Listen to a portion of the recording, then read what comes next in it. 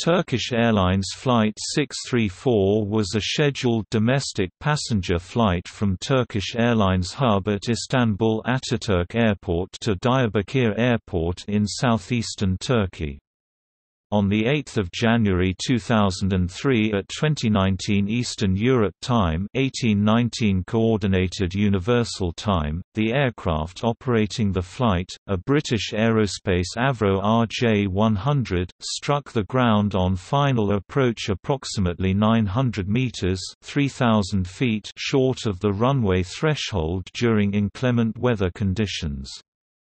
In the following collision with a slope, a post-crash fire broke out, killing 75 of the 80 occupants, including both pilots.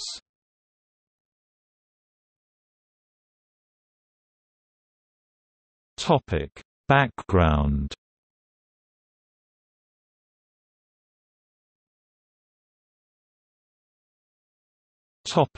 Aircraft. The aircraft involved in the accident was a 1993-built British Aerospace Avro RJ-100 with manufacturer serial number E3241. Owned by Trident Jet Dublin Limited, it was equipped with 4 Lycoming LF507 1F turbofan engines and performed its first flight in March 1994. Until the time of the accident, it had accumulated a total of 20,000 flight hours in a total of 17,000 flight cycles.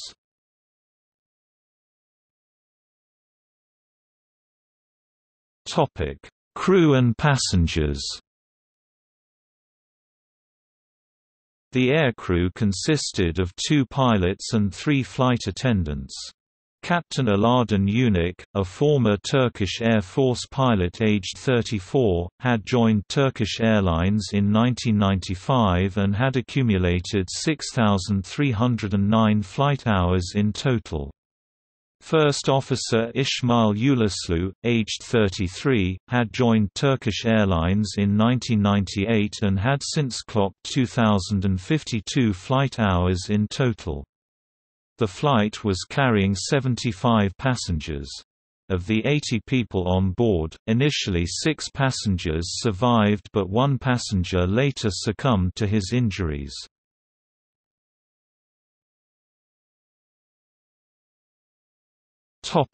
Accident.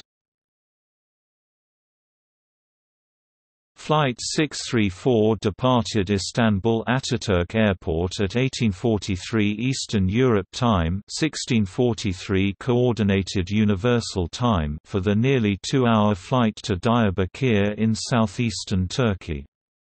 Approximately 1 hour into the flight and 40 nautical miles 70 kilometers off the destination airport, the crew contacted Diyarbakir Airport's approach control, which cleared the flight to approach the airport from the south for runway 34 using VHF omnidirectional range, a type of short-range radio navigation system which enables aircraft with a receiving unit to determine their position and stay on course, and instructed the crew to descend to 9,000 feet (2,700 meters). The weather report relayed to crew by the controller stated no winds and visibility of 3,500 meters (1.9 nmi) when the flight was 8 nautical miles (15 kilometers) from runway 34 and at an altitude of 5,000 feet (1,500 meters). Air traffic control instructed the crew to continue the approach and report as soon as they had established visual contact with the runway. The crew acknowledged the call and prepared the aircraft for landing, deploying the landing gear and extending the flaps. Continuing to descend, the aircraft reached its minimum descent altitude (MDA) of 2,800 feet (850 meters), the lowest altitude to which descent is authorized on final approach or during circle-to-land maneuvering in execution of a standard instrument approach procedure where no electronic gliderslope is provided. The airport was not equipped with an instrument landing system, but both pilots said that they still had no visual reference to the runway or its approach lighting system because of the thick fog. One pilot discerned some lights in the distance but was not sure what exactly they belonged to. Nonetheless, violating standard procedures, the captain decided to continue the approach to as close as 1 mile (1.6 kilometers) to the runway and descended further to 500 feet (150 meters) and beyond, well below the MDA. At 1 mile (1.6 kilometers) off the threshold of the runway and at an altitude of 200 feet (60 meters), which in this case constituted the decision height, the Ground Proximity Warning System (GPWS) started to trigger aural alarms. 8 seconds later, the crew decided to abort the landing and initiated a go-around, but before being able to execute the command struck the ground with the undersurface of the fuselage and the landing gear at 2019 Eastern Europe Time 1819 Coordinated Universal Time, 900 meters 3,000 feet off the threshold of runway 34 and 30 meters 100 feet off the approach lights at a speed of around 131 knots (243 km per hour). The aircraft slid on the ground for about 200 meters (660 feet) while starting to disintegrate. Eventually, it hit a slope, broke up into 3 major pieces, exploded and caught fire. Most of the bodies and parts of the wreckage were burnt. The debris was spread out in an area of about 800 square meters (8,600 square feet). The impact instantly killed both pilots, the 3 flight attendants and 69 of the 75 passengers. 6 passengers survived, one of whom however later succumbed to his injuries in hospital.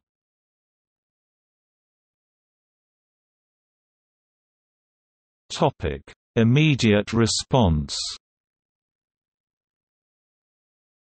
Since the crash site was within the boundaries of the airport, search and rescue teams of the 2nd Tactical Air Force Command stationed at Diyarbakir Air Base, which included 2 helicopters, were quickly deployed.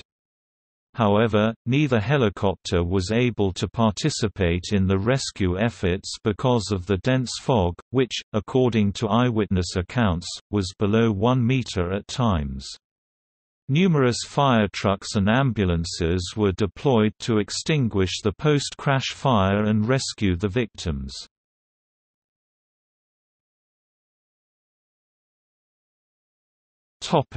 Investigation. The investigation into the accident was carried out by Turkey's Directorate General of Civil Aviation (DGCA).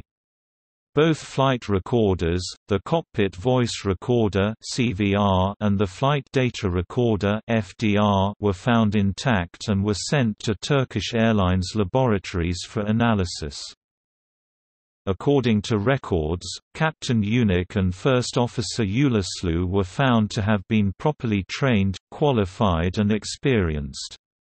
They had sufficient rest before reporting for duty on the day of the accident. Drug and alcohol tests returned negative results. Investigators also turned their attention to the aircraft, but were not able to detect any abnormalities. All maintenance checks were completed properly. Close examination of the engines revealed that they were operating normally at the time of the accident. The aircraft was properly configured for landing, the flaps and the landing gear were extended properly and the altimeter was set correctly, and the Ground Proximity Warning System (GPWS) also produced alarms which could be easily heard on the CVR recordings. Search and rescue teams who immediately rushed to the site to respond to the crash reported thick fog at the crash site and complained about the lack of visibility, which according to their account was as low as 1 meter (3 feet) at times. This clearly contradicts the weather report the air traffic controller at Diyarbakir Airport has relayed to the crew minutes before the crash. According to them, the fire could not even be seen until arriving on the scene. Analysis of the FDR and the CVR revealed that at the moment the aircraft struck the ground it was at a heading of 339 degrees north-northwest, in line with the runway centerline, and 900 meters (3,000 feet) short of the threshold of runway 34 at a positive pitch rate of 5 degrees, which corresponds to a slight nose-up position. The autopilot was found to have been activated up until a short time before the accident.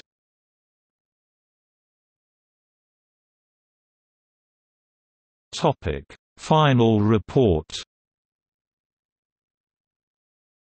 The investigation was completed around 2 years later in April 2005 and concluded that the crew failed to properly respond to the warnings produced by the GPWS and instead insisted on landing despite insufficient visual reference to the runway and its environment. Thick fog contributed to the cause of the accident. The Turkish Airline Pilots Association stated that an instrument landing system might have prevented the accident.